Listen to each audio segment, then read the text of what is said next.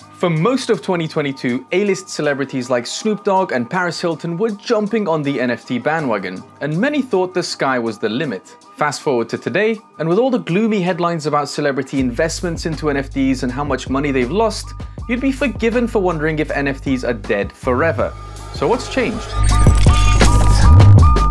We appear to be in the midst of a blue-chip NFT crisis. Azuki, Bored Ape Yacht Club, Doodles, Moonbirds, CryptoPunks, and beyond are all trading at far below their hyped, inflated valuations of yesteryear. Long gone, it seems, are the days of selling a $96 million collection in just 1 hour. Nansen reports a 47% year-to-date drop in blue-chip NFT prices, and many expect more significant price declines. We covered the botched Azuki Elementals release last week, and grievances over the sales process and similarities between the old and the new NFTs have since spiraled into a proposal by the Azuki DAO, who are now seeking to recover 20,000 ETH, which is about $39 million earned from the controversial Elementals collection. The Azuki floor is down from 17 to 7 ETH, and the Elementals floor is down from 1.69 ETH to a measly 1 ETH at around half the mint price. The Doodles trading volume, sales, and floor price are all down 52, 37, and 22% respectively over the last month. Moonbirds call themselves the Art Collectors PFP, but their floor is also down 24% over the last 30 days. Bored Ape Yacht Club or BAYC prices are also plunging. Some suggest that airdrop farming for the Blur marketplace token has negatively impacted prices. But perhaps this is a predictable outcome considering the BAYC floor peaked at an eye-watering 152 ETH or $430,000. Not bad for a JPEG that cost $400 to mint.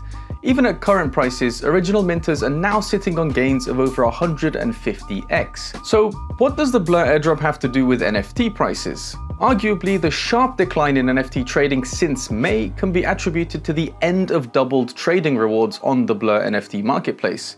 Wumbo Labs co-founder Cirrus makes a valid point about chasing transaction volume for airdrops with this tweet, and NFT Crypto3.eth made a similar point last month. Essentially, airdrop farmers have been prioritizing transaction volumes, and they don't mind losing money on NFT trades to qualify for a potentially lucrative token airdrop in the near future, and they've subsequently pushed floor prices down. Both argue that those unfamiliar with the market dynamics introduced by this $100 million Blur airdrop are likely seeing their asset prices drop and exiting the market too. And if you're wondering what the solution to this vicious cycle is, Trevor.btc thinks projects need to save themselves by getting their assets out of farmers' hands, buying them out, and reducing the number of assets kept in what he calls the Blur washing machine. But are NFTs dead? Well, if you look at a single dataset like the price of blue chip projects, NFT creator royalty payments, or perhaps even NFT transaction volumes, you'd be forgiven for concluding that at least for the time being, NFTs are indeed dead. Actually, yes, by most metrics, NFTs appear to be sliding into the abyss. But perspective is key, and surely we weren't expecting to sustain a bubble which saw monkey JPEGs selling for millions of dollars. So maybe the NFT space and the valuations within it just grew too fast for their own good.